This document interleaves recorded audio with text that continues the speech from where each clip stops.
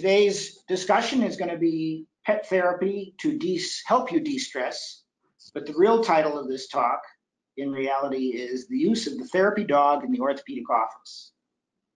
Thanks for joining today. This slide presentation will not take too long.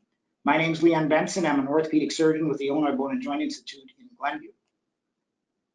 These are my disclosures. I do a little bit of engineering consulting for a company called TriMed. I do editing for a couple of journals. I'm a hospital department administrator, and my practice is called the Illinois Bone and Joint Institute. So who are we going to meet today at the end of the talk?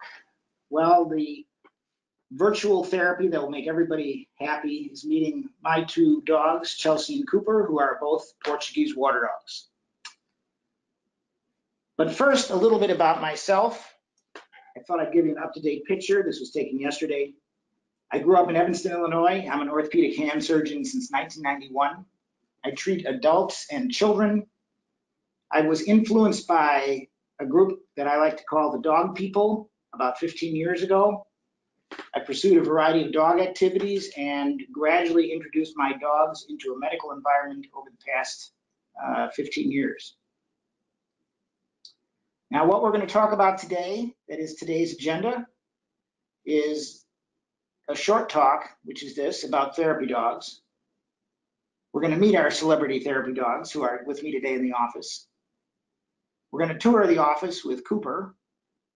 And we're also going to actually see Cooper work with a real patient who has agreed to come in today for the purpose of this webinar.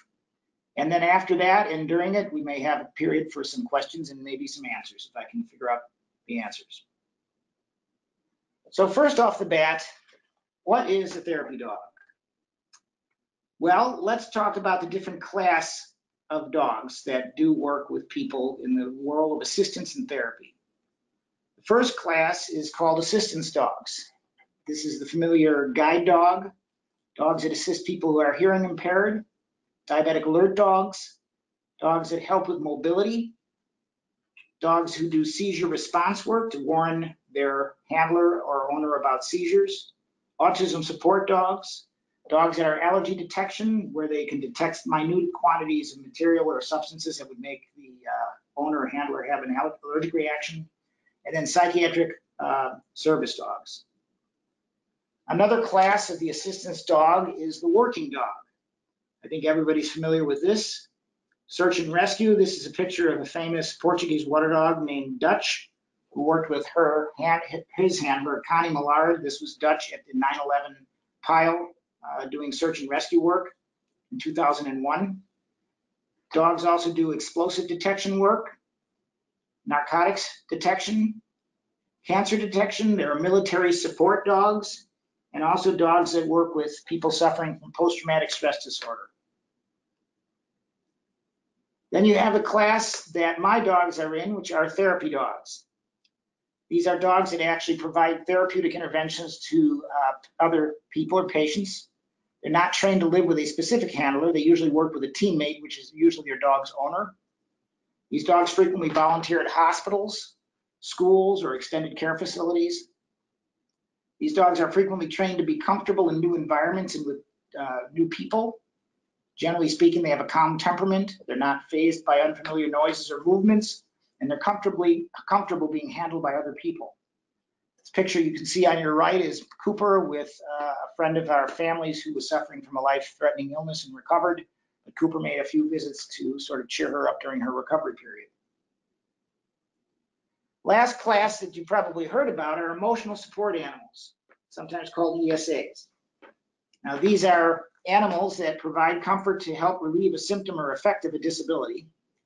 They're really not necessarily pets. They don't have to be restricted by any species category.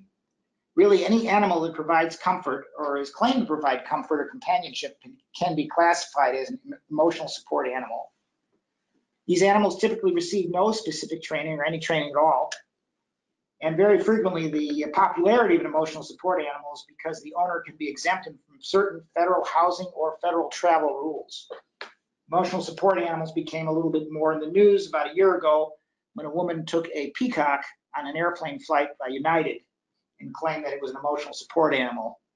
That actually led to sort of an outcry and changing the rules, and now most airlines have their own specific rules about emotional support animals because that incident was about a year ago. Here's another picture. It's actually a true story.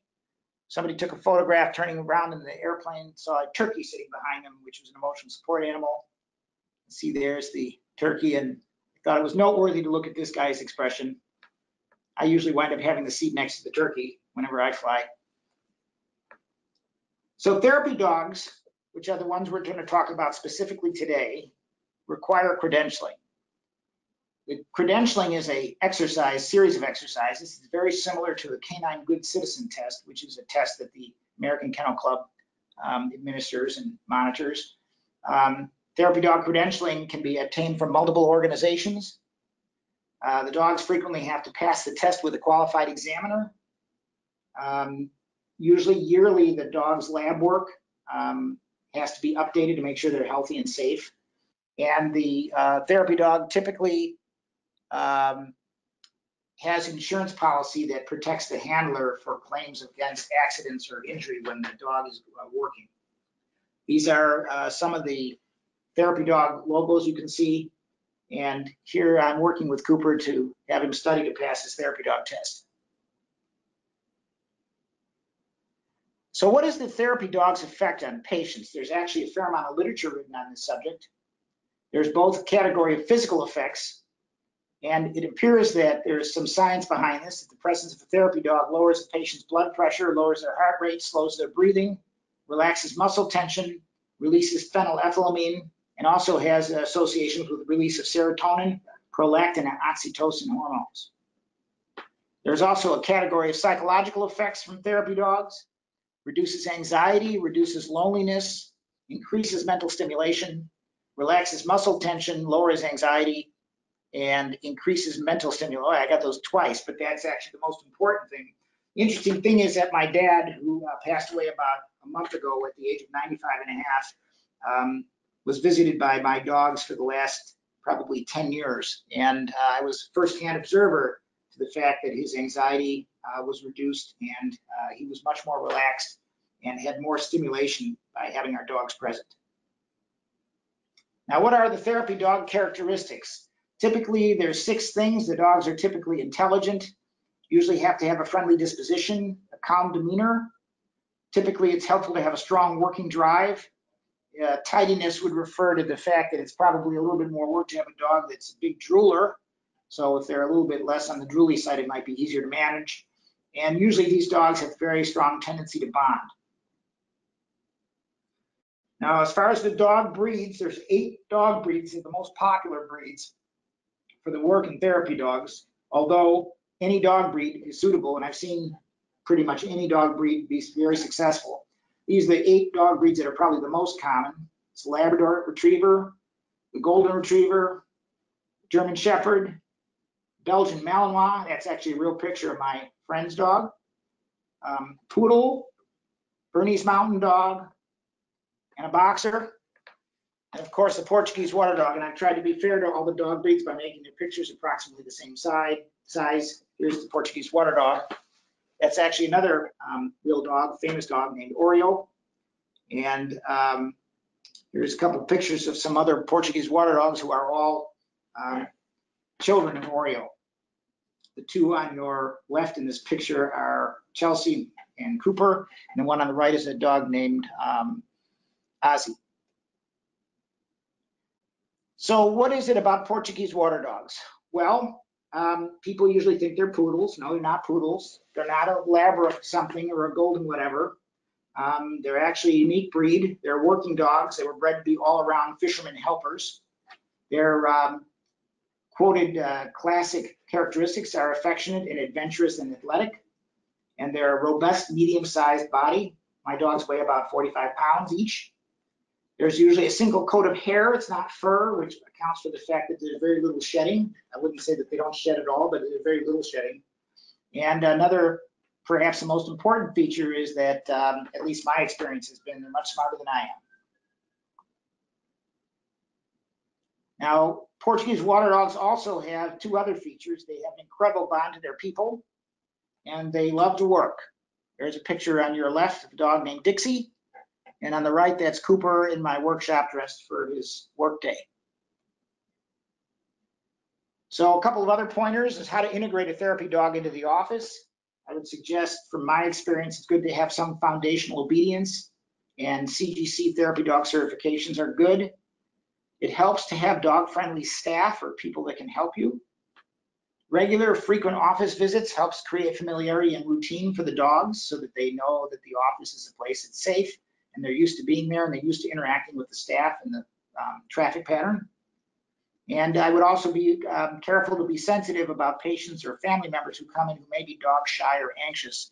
It's not that common, but I'd say every once in a while somebody comes in and they're a little nervous. There's no point in making them nervous, so I just have the dogs put away somewhere safe while that patient is being treated.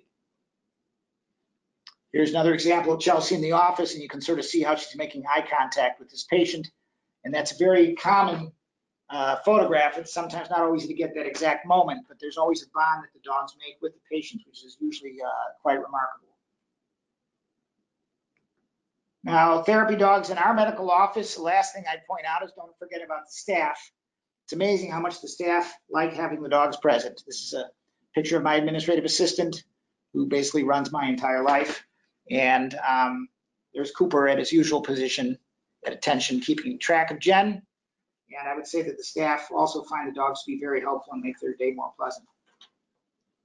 Here's another picture of some of our physician assistants and administrative staff giving Chelsea the attention that she deserves.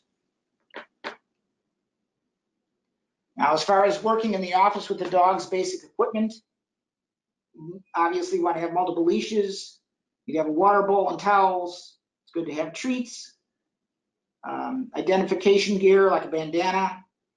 I like to keep their certification documents in plain sight. These are like their therapy dog ID cards. You have to be aware that you have to take them out for the bathroom periodically throughout the day. It's also a good idea to have a place where the dogs can be sequestered for some quiet time because they actually get pretty tired running around, and it's good to give them a little time to chill out during the day and have their own private space. Last thing I'll talk about is that in the last few years, I've entertained a research project using our dogs in the office to look at anxiety in children. So we actually ran a prospective randomized clinical trial evaluating anxiety in children. We looked at a single variable, which was the presence or absence of the therapy dog. We looked at office procedures that usually make kids anxious, which was cutting a cast off, taking metal pins out of their elbow, or taking stitches out. So this is my experience when I went to the pediatrician in the 60s, just before I got stuck with a needle. I usually said this is going to hurt like hell, and I hated going to the doctor. So we looked at doing this project. The pictures you're going to see of children are actually real patients who were in this study. Our research findings, as you might imagine, is everybody liked having the dog present. The unexpected finding was that the dogs had multiple variable impact because of the parents who were in the room, and I'll show you a schematic of how that worked. It turns out that the presence of the dog, as you might imagine, had an impact on everybody who was present. With children, this included their adult advocates who were present in the room also. So this is a schematic of the initial experimental setup. Here you have a diagram of the child. There's the doctor. And our estimation would be that there's going to be some anxiety created by the doctor-patient interaction. And we would introduce the dog. This is a picture of Cooper when he was 10 weeks old. And then you have the dog interact and make the child more calm.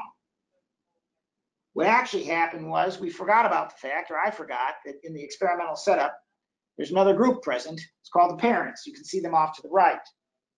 So it turns out that there was an interaction between the doctor and the patient. But in children, they look to their parents a lot for body language and anxiety cues to determine how upset they should be. So the child was interacting with the parents. So the actual experiment turned out to be the fact that we had the patient present and the doctor. And there was that interaction. And then we had the dog present. The dog actually interacted not only with the patient, but the dog had a very strong effect on calming the parents down. And when the parents were calm and giving anxiety cues that were diminished, this had a synergistic effect on calming the patient down further. So the child was not only calmed down by the dog being present, but the dog calmed down the parents, and that effect then had an additional effect to calm down the patients. So it turns out that the dog affected everybody in the room, and the net beneficiary of this was the patient, who was calmed not only by the dog, but also by their parents. So this was sort of like a win.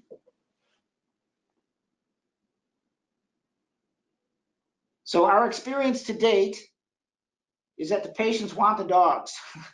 We had a hard time getting control patients because once the patients found out they were in a study, nobody wanted to be in the group that didn't have a dog present. Our data also would suggest that the literature that's been written about this is pretty accurate, that the dog has a subtle impact both psychologically and physiologically on everybody in the room. We found out that some patients find out about I have therapy dogs and they call ahead because they want to come in when the dogs are present. Patients, as you might imagine, are, low threshold to tell me they much prefer my dogs than seeing me. And our office staff generally loves our dogs. So this is another example of somebody you'll meet later today, Danielle, who's one of Cooper's favorites. Just before we finish our little slideshow, I'll show you a few more pictures. These are all real photographs from the last several years in our office. These are pictures of Cooper and Chelsea interacting with patients. The one on your right is actually an entire family of patient customers who wound up meeting our dog on separate occasions. I managed to get them all together to take this picture. And then these are pictures of Chelsea and Cooper sort of making themselves comfortable because they know the office and they know the staff and the staff know them. So they generally enjoy coming in, and the staff find this to be sort of the highlight of their day when I manage to bring the dogs in on a Monday or a Friday afternoon. And again, these are all pictures of the dogs interacting both with therapy staff on the right and more patients on your left. On your right, you see Cooper's trying to make a phone call for Molly. And even patients that are not in my office will see the dogs and they come running down the hall to say hello. And then they want to know if they can come back and see the doctor who has the dog present, which is sort of an unintended consequence. And of course, I couldn't resist walking around one day with a puppy in my pocket, acting like I was some sort of crazy dog dealer. And again, these are all pictures taken in the last couple of years. Even our UPS guy, that's Mario, he comes to our office about 3 or 4 times a week. Absolutely loves seeing our dogs, and Cooper knows him by name. So I hope you enjoyed this little slideshow. That was about 15 minutes. Both of my dogs are usually my practice audience for any talk that I give. And Chelsea usually has the same look. When I'm done, your story has become tiresome. Cooper's always in a good mood, so he's always saying, I love this talk. And this is taco night at our house. My kids love dressing up the dogs. So we're going to finish the slide portion now.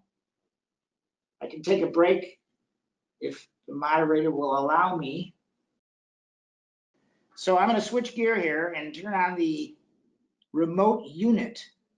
So I'm turning off this camera and we're going to turn on this camera.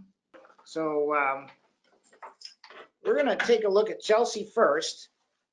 Now, we don't talk about age for our women patients. So we're not going to discuss age with Chelsea. And Chelsea's a little interested in food. So hang on 1 second here. Want to just hold Cooper for a minute? All right. Chelsea, sit down. Sit. Good girl. So Chelsea was my first dog. And she's got a very sensitive personality. She's very picky. And she's super motivated by food. So pretty much it's all about the treats. Whoop. And Chelsea is pretty much, if Chelsea's not happy in the household, nobody's happy. Give me your paw. Oh, that's very good. All right. You can see she's got her little therapy dog label here, and Chelsea has been working in the therapy dog environment for actually at least the past 10 years. So she is an expert. And she knows how to befriend everyone, and she basically runs the roost. All right, so we're going to take Chelsea, because Chelsea's been working all day, and she's a little tired. So we're going to take her and put her in her little quiet zone. There you go. Now, Cooper is my boy. And Cooper we're going to take him off leash. And Cooper is motivated by a lot of things, but mostly he likes to have a good time. And Cooper is 10 years old, but he acts like his little puppy. You can see he also has his little therapy dog tag, and we've got him a little identifying bandana, which he's already slobbered on. Cooper does a lot of stuff. Up. Can walk on his back legs. Whoops. And Cooper is a very, very high drive young man. So Cooper requires a lot of stimulation. We're going to take a walk down the hall. Is Danielle in the room? I don't think so. Hey, Danielle? You want to go in your room? Just go in the patient room and sit on the bench. No, over here. Just go down that way because I don't want to. All right, so we're going to do a little simulation here. Danielle is Cooper's girlfriend. So we're going to walk down the hall here. Come on, buddy. And one thing that Cooper's learned how to do is he can open the doors to the exam rooms, which is good and bad. But we'll show you that. Cooper, sit. Stay there, buddy. Stay there.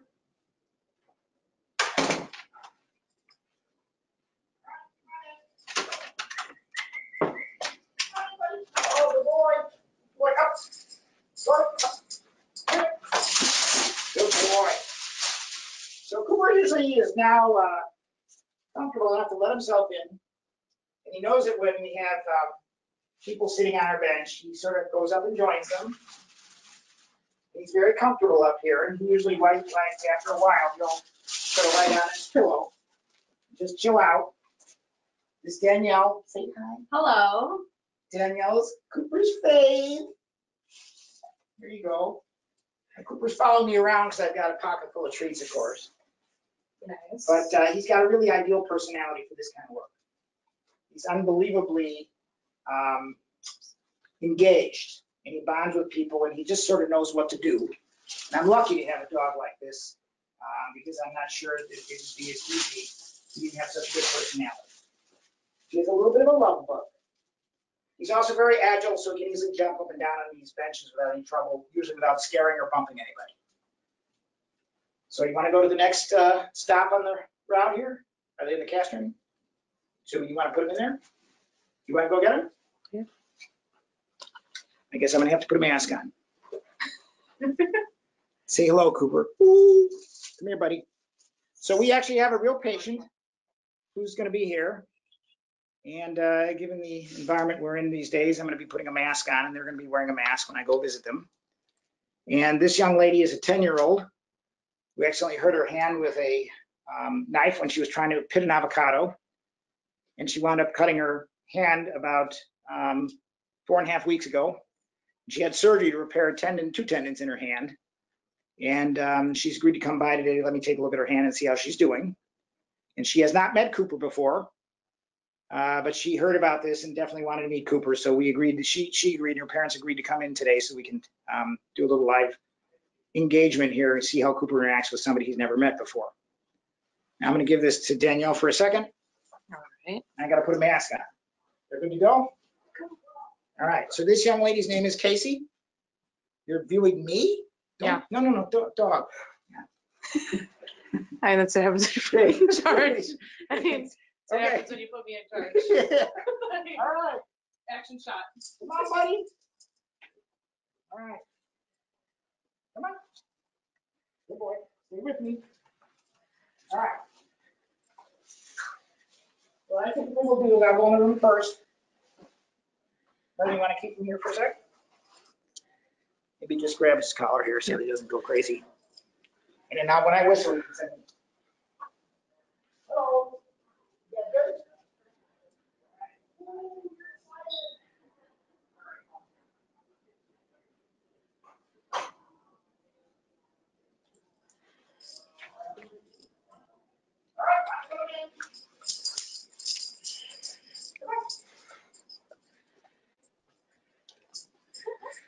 All right, come on, everybody. Cooper, come on. Come on. Oh, come on. Whoa, good boy. So this is Casey. So what do you think? Pretty awesome, huh? Want to get some treats? There you go. And just don't let him be a pig, okay? He's a little bit pushy. Don't be pushy, buddy. So how you doing? Everything good? I'm good, yeah. Not too much pain? Nope. Mom, Yeah. everything good? Everything's good. Good. Now you're gonna want to come to the office every day, right? I know. You guys have a dog at home? We do not right now. We did have a dog, yes. We had a Feels- red bone feel- coonhound, Feels big hair? buddy. How soft it is? Cooper got a haircut. I can't get a haircut for another 4 months. So we're good to go. Can I take your spoon out for a sec? Take a look Yeah. again. All right. Good boy. Sit right down. Good boy. Good boy. All right. Let's take a look. See, instead of getting a cat skin, you're getting a dog skin. Let me see you bend your fingertips. Good. Awesome. Look at that. It's better since yesterday. Yeah, It's a miracle. that thing. Does it hurt when I bring your wrist up like this? No. Good. Cooper. Yeah, your finger bends here. Can I bring your wrist up? That's awesome. All right, sweetie, it looks perfect. Awesome. All right, you're good to go. All right? There's like flies and pets, I think. All right, come on up here. So I ruined your life now. You're gonna have to get another dog. I wouldn't say that's ruining it. Yeah. All right, Cooper, stay here, buddy. He's a little bit pent up today because he hasn't been outside running around. It's been too wet. You guys look good. Any questions? No question.